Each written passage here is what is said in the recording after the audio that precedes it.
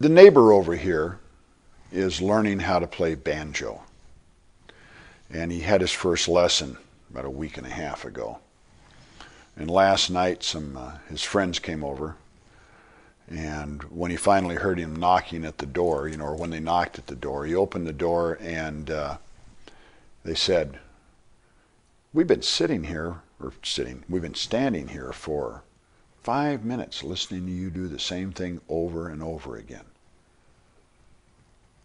And Aaron went kind of, oh?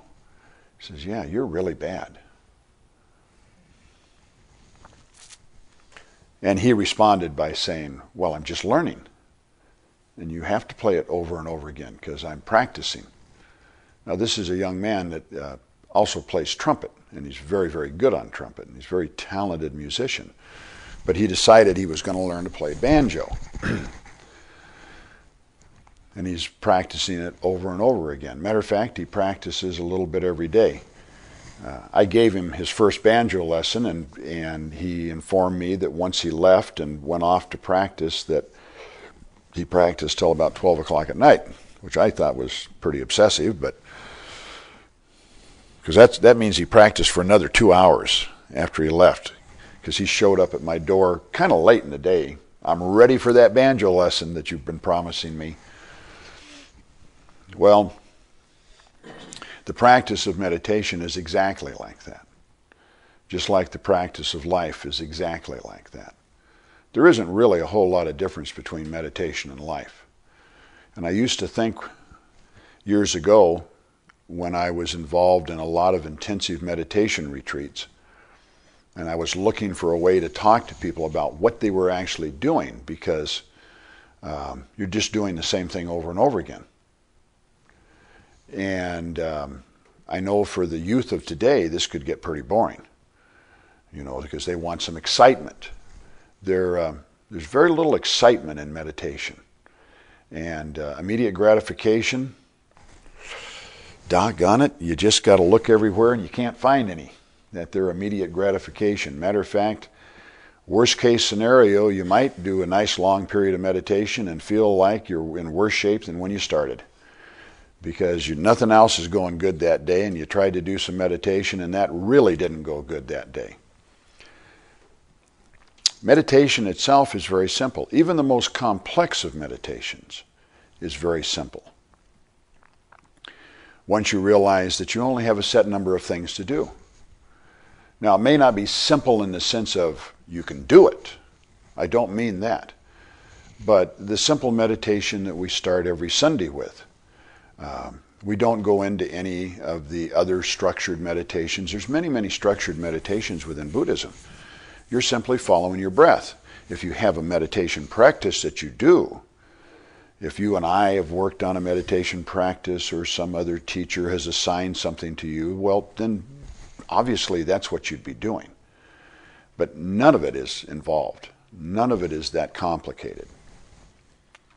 Yet some people will practice meditation for 10 or 11 years and still not feel that they are doing what they need to do. And they may not be doing what they need to be doing. When I began the practice of Zen, I immediately was taught to do shikantaza. It was easily 4 years before I actually did shikantaza. I can't really tell you what I was doing before that. I thought I was following the directions really well and I was doing what I was supposed to be doing, but one time I actually did it right and I realized, my gosh, 4 wasted years of not doing it right. And sometimes we look at things as, where is that immediate reward? It is a very common thing for people to come around a Zen center and ask how long it's going to take to learn meditation. A less common question is, how long will it be before I am enlightened? So we can call that, how long does it take to learn to practice, and how long does it take to be a really important person that knows all the answers to every question that was ever asked? And there was a teacher a long time ago, when asked this question, responded by way of encouragement and told the person, well, a couple of years. Within a couple of years, you pretty well ought to have this mastered. So the guy responded by saying, well, how about if I work twice as hard and I make twice as much effort? And the teacher said, about 4 years. The guy said, well, what if I just dedicate my entire life to this? I don't do anything but the practice of Zen. Everything else goes by the wayside. I won't have a life. I'll just do Zen. He said about 10 years. Guy went away shaking his head, didn't understand. There is no difference between the practice of Zen and the practice of life. How long is it going to take you to get good at it? Tell me that you live your life day to day and you're always happy with everything you do. You're always happy with every decision you make. You're always happy with the fact that someone that you don't particularly care for said something to you that made you very, very unhappy, and you said something that you're really sorry you said. And if you've never been in a situation where you walked into a room and somebody got you, and by the way, in Zen parlance, you lost. If we wanted to call it Dharma combat, you just lost the fight because they got you. And the gotcha wasn't that they said something that bothered you. That's a little gotcha. The gotcha was that you reacted. And if you're honest with yourself, you know you went away and you said, and you may be very conflicted. You may say, well, I shouldn't have said that. I shouldn't have reacted. I shouldn't have let her get to me one more time. I shouldn't have let him pull my chain.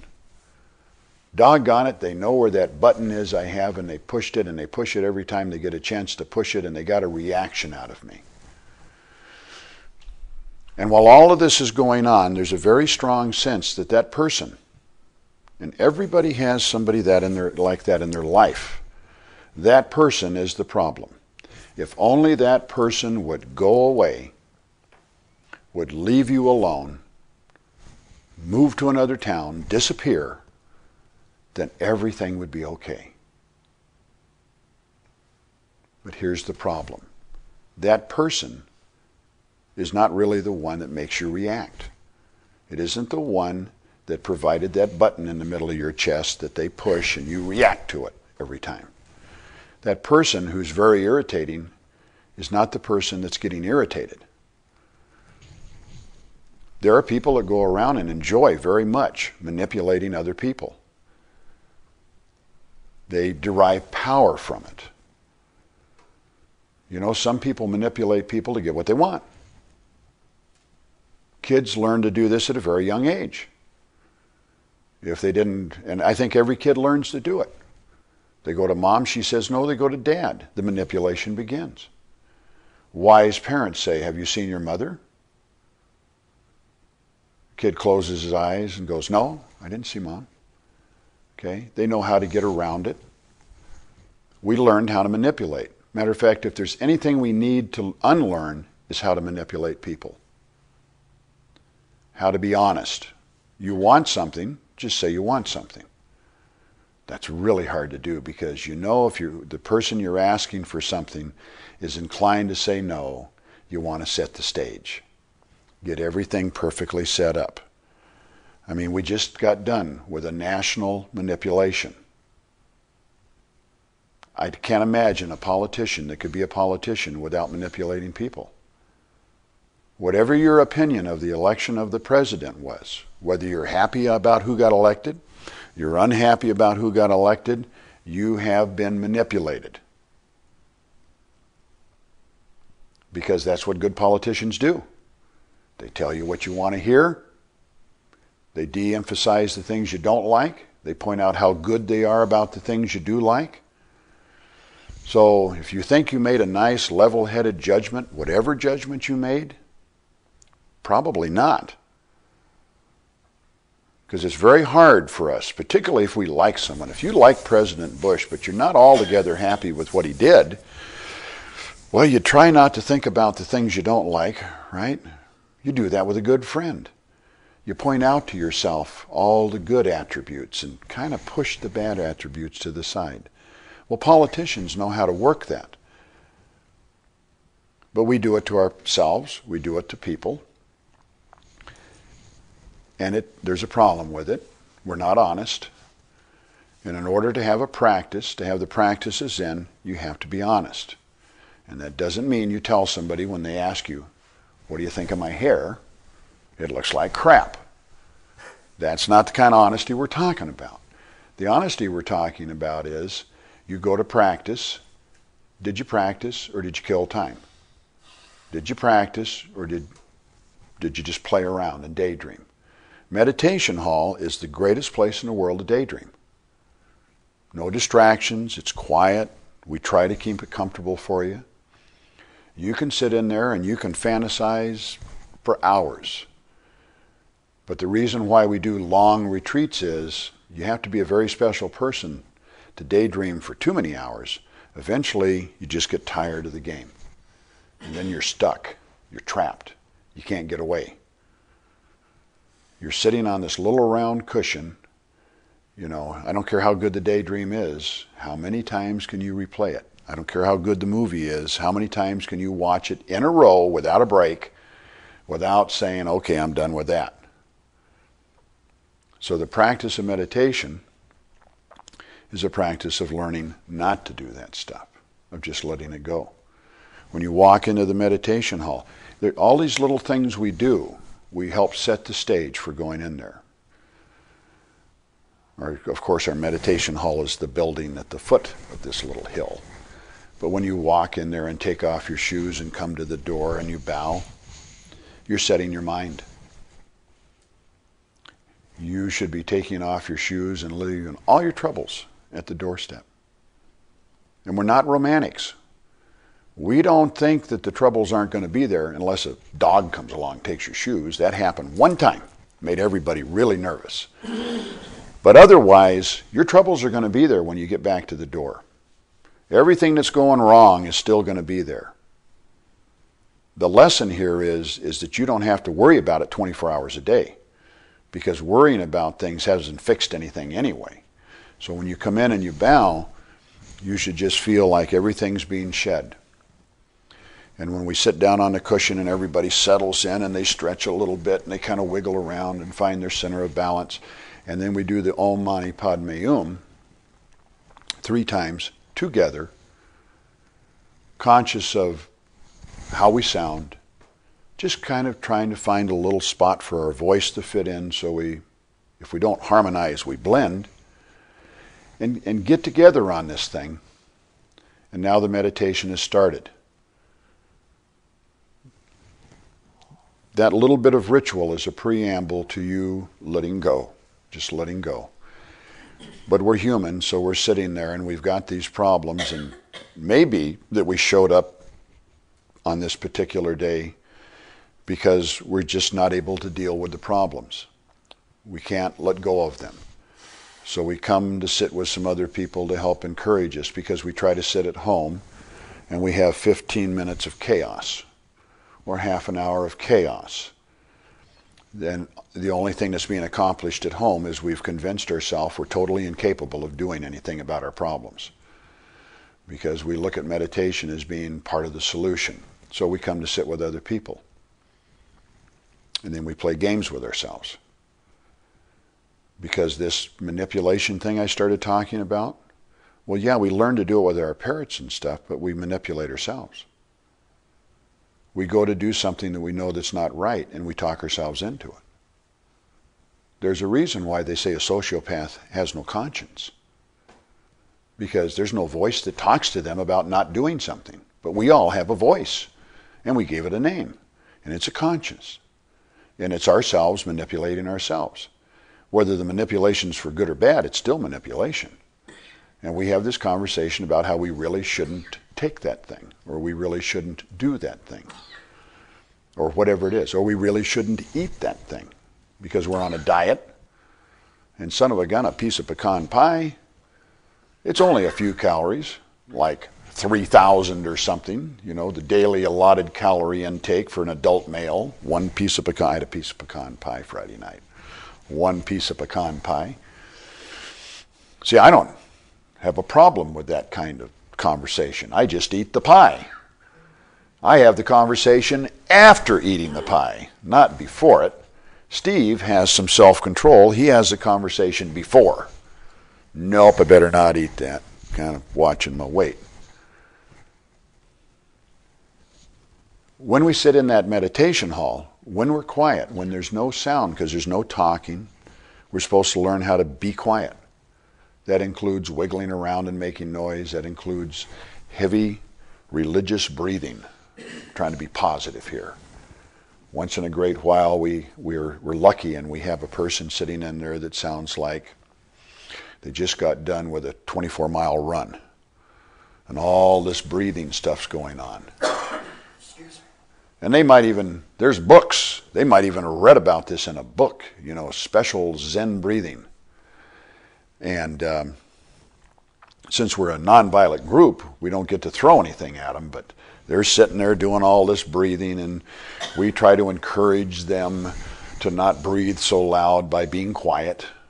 And the quieter it gets, the louder they get. And sometimes they just don't figure it out, because they're so caught up in this breathing, they think, I'm really doing this, and all these other guys are amateurs. They haven't figured out how to do the special fire-kindling, mind-awakening breathing. The Buddha said we were a bundle of habits. We are a bundle of conditioning. Psychologists have come along in the last 30, 40 years. For a while, Skinnerism was very, very popular, talking about nobody has any free will. Everything's conditioning. Well, Buddhists know what that's about. Cause and effect, effect and cause and effect, chain reactions. The problem here is, and I know if B.F. Skinner was sitting in that chair, he'd just shoot me down in a heartbeat. But to my simple mind, a kid that picks up a banjo for the first time and practices for 3 hours is trying to form good habits. And having picked up a banjo and practiced for 3 hours and the fingers hurt and you feel dumb and things aren't going right and it doesn't even sound good, and you can question yourself, why am I doing this? Not only does it sound bad, but it's not comfortable to do. It's not comfortable to hold. My hands don't feel good. They start to hurt. I suppose we can make a rationale. There's a reason why somebody does that. But I like to leave it alone and say that we do have some free choice here. We can decide to do some things. Like we can decide to be nice. Some children are described by their parents as the nicest child I ever knew. And some children are described as the child from hell. Okay, the child from hell can decide to be nice. Just like sometimes very nice children have to take assertiveness courses because they let people walk all over them. And they don't have to become the child from hell. They just have to learn how to say, no, I don't think I want to do that today. No, I don't think I'm going to let you borrow my car. I know you would like to borrow that money so that you could go to Las Vegas and make a lot of money, but I think I'll keep it in the bank. These are all habits, but there's always choices. It's like the kid that says, well, I didn't have any choice. He said something bad about my mom. I had to hit him in the nose. No, you didn't. You really didn't have the choice at that moment of whether you're going to be happy or not, but you did have the choice of whether you hit him in the nose. High school students do that all the time. Everything's about emotion. Everything's about externals, about the unimportant stuff that changes. Some of them look back 20 years later and can't figure out why they even got upset. The practice of meditation is the practice of letting go of those kind of things. Bad thoughts come up in your head, just let go of them. They may or may not go away. Sometimes people will ask the question, well, how long do I have to do this before I stop getting distracted? How in the world would I ever know the answer to that? I've seen people that came to meditate and they were never distracted. They just sat down and they were just as solid as the day is long. Of course, they were pretty dysfunctional. They couldn't do anything else in their life, because their energy level was so low that they weren't interested in anything else, and they just sort of stumbled around through life. But boy, you set them under a tree, they could sit there for hours, and you'd say, well, are you thinking about anything? No, I'm not thinking about anything. Well, what do you think about when you're not meditating? Nothing. Well, what are your interests? Nothing. Well, what do you like? Nothing. Well, what do you dislike? Nothing. That's a vegetable, by the way. We're describing a very large potato with legs on it. So it's just practicing and practicing and practicing the same thing over again. And it's not complicated, but it's very hard. Somebody says something mean to you. You practice letting go of it.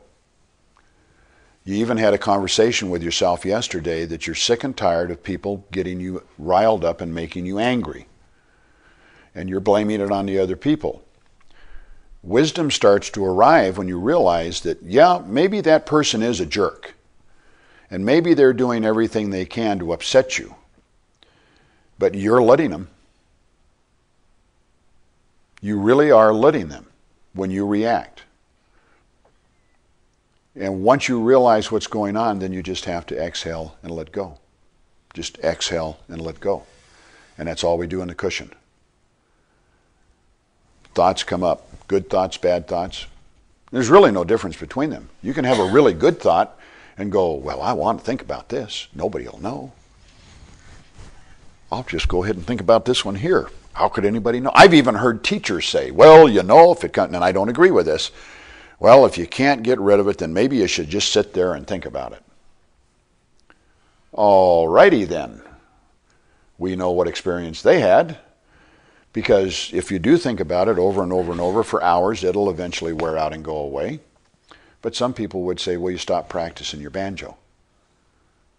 Yeah, you did turn the record player on and listen to some music, but you weren't practicing the banjo, because the practice is letting go. The practice is always letting go. You go to paint a wall, you get the wall painted, you stand back, and you see all the mistakes. Now, the Zen approach to this, after going and having a cup of tea and kicking another wall in response, now really just the Zen response would be go fix the mistakes you made, or go fix the mistakes you made and repaint the wall. But some people stand back, took them an hour to paint the wall, they spend 3 hours being miserable because it looks bad. Some people try to fix something and it doesn't get fixed and they're defeated. On the meditation cushion, you probably in a half an hour a period, I would say, would be able to be distracted and come back to your meditation 100 times. That's entirely possible. I tried to figure out when I first was meditating why people even meditated. Because myself, personally, I had a little difficulty concentrating. I know that some people do really, Kaya does really good. She just sits down, no distractions, just solid like a big boulder. Not me. I'd sit down, I was distracted by everything. I was distracted by the fact that my legs hurt. I was distracted by the ice cream truck. I was distracted by the pattern on the cushion on the wall that I was facing. I was distracted by the guy who sat next to me, who happened to be a monk and who was snoring, because he would go to sleep 5 minutes into any meditation on any day. Okay? And he was very proud of himself because he would wake up just before the bell would ring. He had an internal alarm clock. You could feel him just waking up and getting all alert so that when the bell rang, he'd bow with everybody. But you knew he was sleeping because it was going on. I was distracted by how long is this going to go on? I was distracted by, am I doing this right? Because it feels like time's really going fast. I was distracted by everything. And we haven't even got to problems. I mean, I'm just talking about the physical layout of where I was. So I know about distraction, and I remember finally deciding that the only logical reason anybody could decide to meditate, I always felt that I was weird, so I probably did it because I was a secret masochist, and I enjoyed pain. I don't think I do, but I thought, well, maybe secretly in the back of my mind, I'm punishing myself for something. And then one day, I had this experience. And the experience couldn't have been very long, because when you have the experience right, you don't know how long it is anyway. But I'm guessing it couldn't have been more than 3 or 4 minutes. Maybe 5 on the outside. Where after wiggling and struggling and messing around and being distracted by my leg that always went to sleep, and then being distracted by the pain of the leg that went to sleep, and then being distracted by this and that, I actually meditated. And when the bell rang, it was not welcome, but it was also not resented. It was just time to bow. And I walked outside, and we had a rose garden at that temple, and I about got knocked down by the brilliance of the colors, because I had at least 3 or 4 minutes of real meditation took place. And I realized then why these people came back. Because a lot of people don't come back. They come 1 time or 2 times. They don't get any big rush. They don't walk out feeling empowered. I think that's why the Tibetans empower people, you know. Here, let me empower you. Now you can feel empowered. But I think people get a glimpse, whether it's 30 seconds or 45 seconds or a minute. And that's all it is. And I don't think there's anything rational about it. I don't think they think to themselves, gosh, if I could do this for an hour. Maybe later on they do. But I think they come back the next week because they liked it. It felt good. My teacher used to say that the mind never rests except in meditation. We're the only animal that talks to itself constantly. All the time we're talking to ourselves. We talk to ourselves so much that when we go to bed, after we've gone to sleep, we start talking to ourselves again, and we call it dreams. And people theorize, well, we have dreams because we weren't able to figure out problems during the day, and now, in this different situation, we can solve these problems in our dreams. But when we do meditation, it's the one time we don't talk to ourselves. And this is why I disagree with this teacher who said, well, you know, if you just can't stop thinking about it, maybe you should think about it on a cushion. You had 23 hours in the rest of the day to think about it. If you're going to fix it by thinking about it, fix it then. When you get on the cushion, let go of it. Because I had another teacher that said, big problems are solved on a cushion by not thinking about them. People used to come to him with their personal problems, and they go, I just can't figure out what to do. Please tell me what to do. And he'd go, sit. Go sit. If they came to see him during the day when there was no service going on, and they said, I've got to talk to you about this personal problem, I don't know what decision to make, he'd said, fine, let's go in here and we'll sit. He'd sit with them for an hour. They'd get up. He'd just look at them. I don't think he ever gave him any personal advice in his entire life. He'd say to them, okay? And they were afraid, so they'd go okay whether it was or not. Because they thought he had a lot of wisdom, that he knew all the answers. He did. He had one answer to every problem in the world. Sit. Let go.